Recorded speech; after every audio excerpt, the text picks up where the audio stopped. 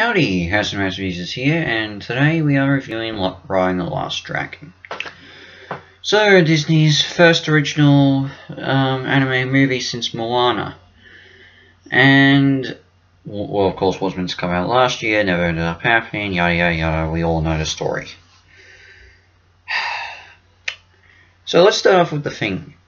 I had no intention of watching this when I first heard about it. It didn't grab my attention.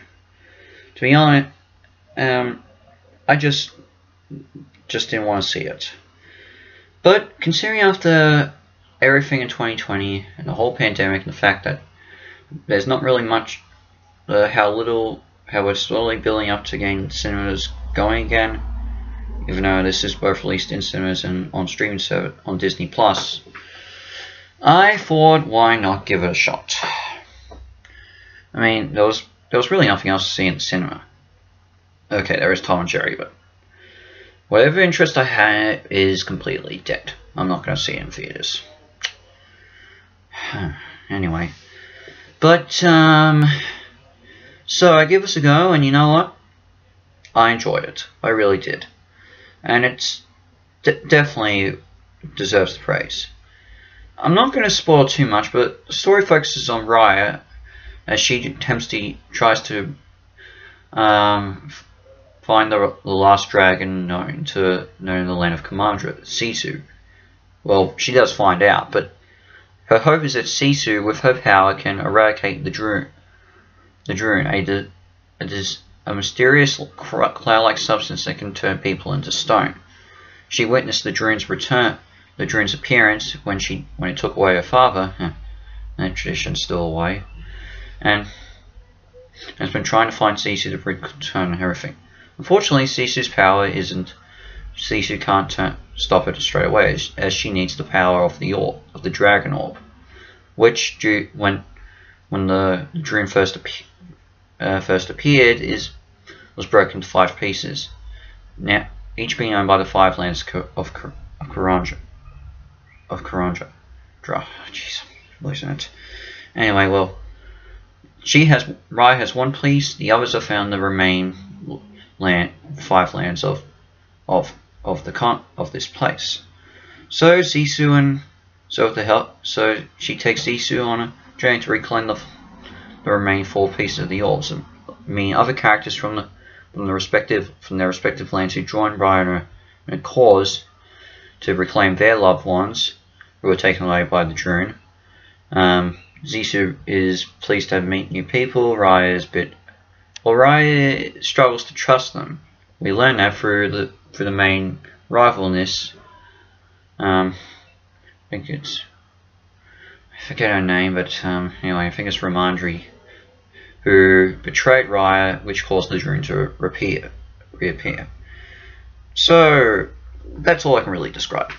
So what works in this? Well, the animation. I mean, the animation is unbelievable. It captures the feel of Southeast Asia very well, and you know, you can totally see the handling of Asian mythology in the designs of this world. It's beautiful.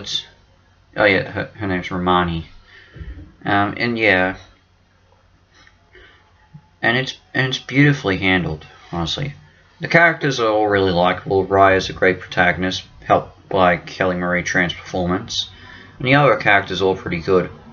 I think the funniest is possibly the baby she encounters, and well, actually, all the people that Raya encounters from their respective lands are really cool.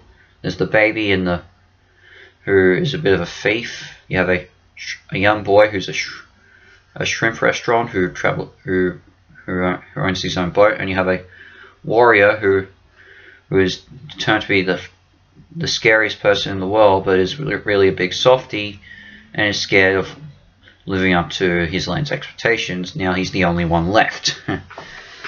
Yeah, it's great. The intensity is great, especially with the action scenes. And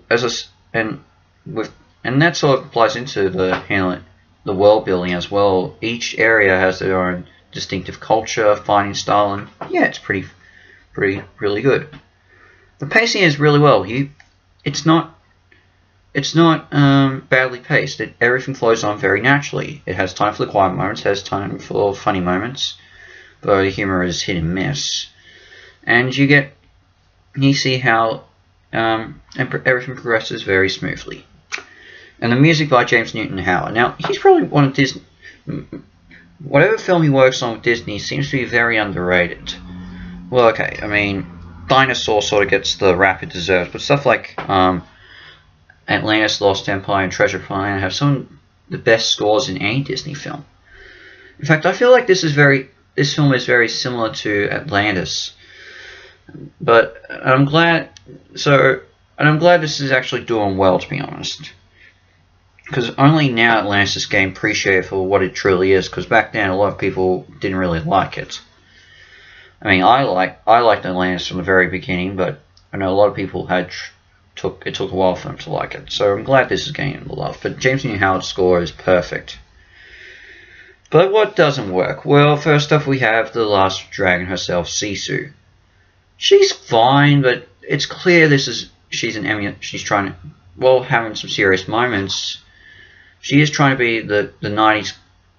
It's clear Disney's using her as sort of the 90s comic relief that they had in their film in their Renaissance period in the 90s. Like, you can clearly see a bit of the genie and Mushu in her.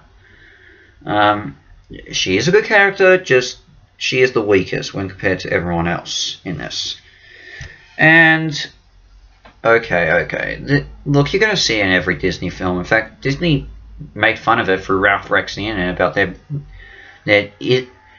their similarities in different films, but you could definitely feel the similarities here when it's trying to be something different. I mean, look, despite the fact that that her kingdom was basically wiped out when the Droom first appeared, Raya is still technically a princess, even though she's technically a chiefess.